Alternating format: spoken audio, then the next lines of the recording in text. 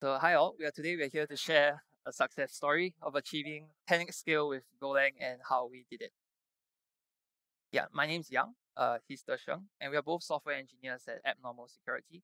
Both of us built and maintain the product we're about to share with you. And fun fact, we're actually both from Singapore. So we took a real long flight to get here. It's actually about time to sleep right back home, so the coffee really helps. Now, Abnormal Security is an email cybersecurity startup. And essentially, what we do is we provide a service that processes email data and uses behavioral ML to catch malicious email. So we've had huge success at it. And if you are worried about phishing email, which you should be, do check us out. So what did we do? The problem we were facing was with one of our products, Unwanted Mail, which is a service that filters out promotional mail and spam. Now, typically, this type of mail affects work productivity, so customers often want to either block it or manage it effectively. So to do this, we had to process all mail of our customers so that we can detect what is unwanted mail. And as our customer base grew as a startup, you grow exponentially. We started hitting scaling problems with our current architecture that uses Python and Celery. So specifically around the 30M mark that you see on the graph on our chart there, we started having a ton of outages. So to solve it, what we did, GopherCon, we turned to Golang and Kafka. And this is a high-level overview of our new architecture using Kafka, where we essentially forward all mail notifications to our native Golang Kafka queue implementation. And a Golang service which is deployed across 10 tasks, then consumes requests via the Kafka consumer and processes them asynchronously. We saw a huge success with this implementation. Early on, with our early on architecture with Python and Celery, we actually had to throttle requests due to architecture limitations just to get by, right, with the outages and stuff. But with Golang Kafka, we no longer needed to, and traffic instantly shot up. We compare the y-axis of these two graphs on our charts. Same thing applied to our processing time. With the help of Go routines, which Darshan will talk more about, we were able to significantly lower processing time from minutes to seconds. Yeah, it's a fast tortoise, right? So how do we do it? Darshan will now share more. Thanks, Yang. So first I want to say that coffee helped for Yang, but not for me. So you guys are going to hear me sleep talk a lot. Yeah.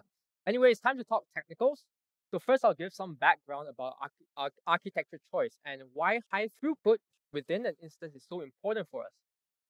We first make computations on each email, which has been annotated upstream by our detection systems with signals and flags, and only a very small subset gets further processed, where they will then require I/O interactions with other services or data source. So for those who are wondering why event loop isn't good enough, I'm looking at you, Node.js folks. Yeah.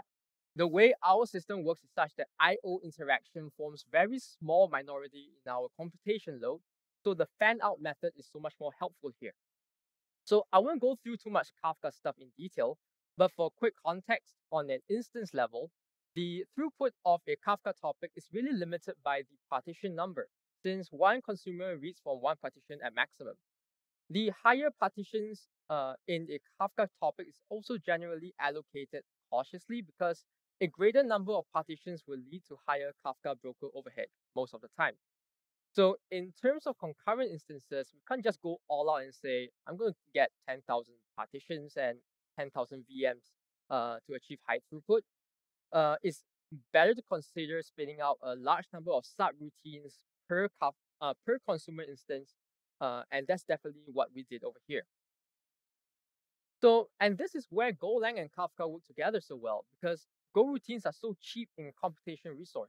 We spun out 1,000 sub-processes for each consumer instance. So if you want to read from the code snippet, yeah, don't panic if you don't see the word Go inside. It's just that t.start, the implementation inside spins off the Go routine. So yeah, just FYI.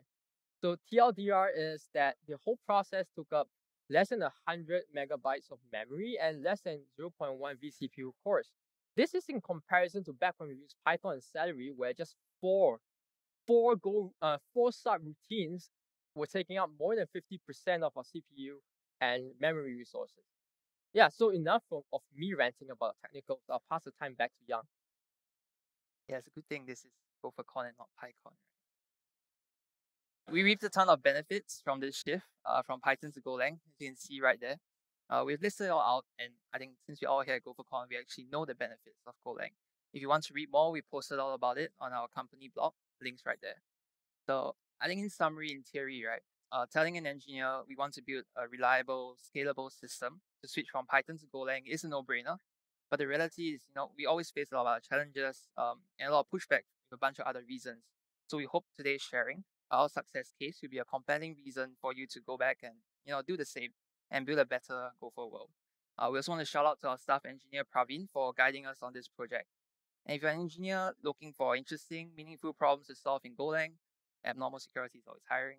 So feel free to reach out to us, and we hope Golang helped you as much as it helped us. Thank you.